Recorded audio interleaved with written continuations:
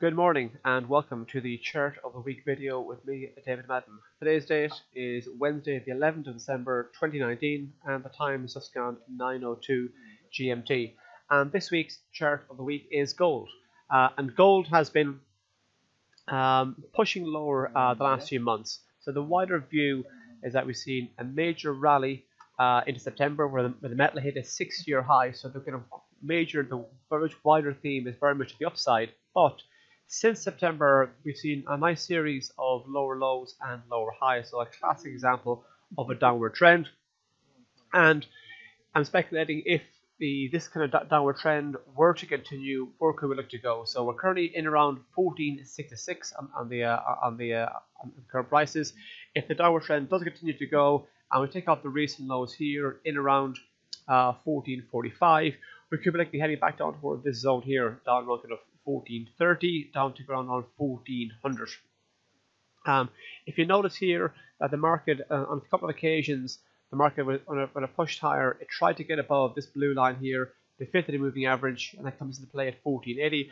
It tried unsuccessfully a couple of occasions to get past it, so that metric is actually a fairly decent resistance in the very near past. And if the metric is important in the past, it makes it more likely that it will be of importance in the future, but obviously there are no guarantees. So while we remain below the 50-day moving average, it's likely we could see further ground to be lost on the metal. If on the other hand we do have a push higher, and if the wider upward trend has been in play for some time now, if that were to kick back into place, and we were to kind of push above the 50-day moving average and close above it on a daily basis, we then could be looking towards 1500, big psychological number. And then if you go beyond that, we could then be looking at targeting this zone here in around 1520. I think 1520, this could be the kind of significant level which needs to be taken out, which could be the point at which the market is signaling that the wider upward trend is continuing. And should we go beyond that, we could then be looking at retesting this zone here in around 1555, 1556. Like I said, that was a 6-year high, so obviously any kind of moves beyond that would then be kind of a fairly clear sign that the market is in an upward trend. So if you're ever trading gold, it's also worth keeping an eye on what's going on the silver market, because Dow theory tells us that the averages must confirm each other. So if two markets, that essentially states that if markets that are fairly similar are moving in the same direction, you can be more confident that both markets will continue in that particular move. So as we saw here, similar to gold, we saw a major run up in the kind of first half of 2019 into the third quarter.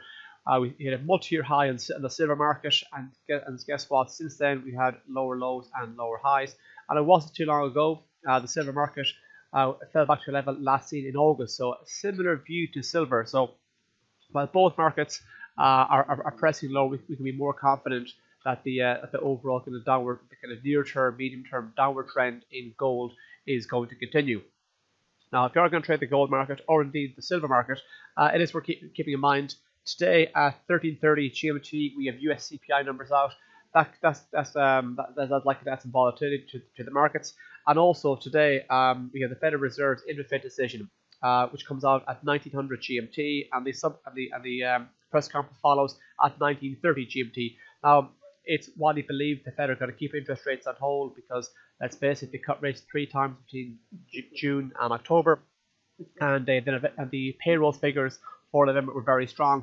So what we could see out of the Federal Reserve today is that no change in relation to monetary policy, and we could hear language which could suggest the Federal Reserve are content to keep monetary policy on hold for some time. Should that be the case, that might give some assistance to the US dollar, which can in turn put some downward pressure on the gold market. Also, keep an eye on what's going on US-China trade developments. Whenever we've seen, it's no real surprise that we've seen the gold drift lower in recent weeks and months, given that not too long ago we were at all-time highs in US equity markets and multi-year highs in European markets. So anytime we see progress on the US-China trade front, that's kind of added to the downward pressure in gold. And conversely, whenever tensions have ticked up between the US and China, we've seen bounce backs or pushes higher in the gold market. So please keep an eye on what's going on in relation to US-China trade too. That's all for me for this week in relation to this video. Thank you for tuning in, and please tune in next week. Thank you very much.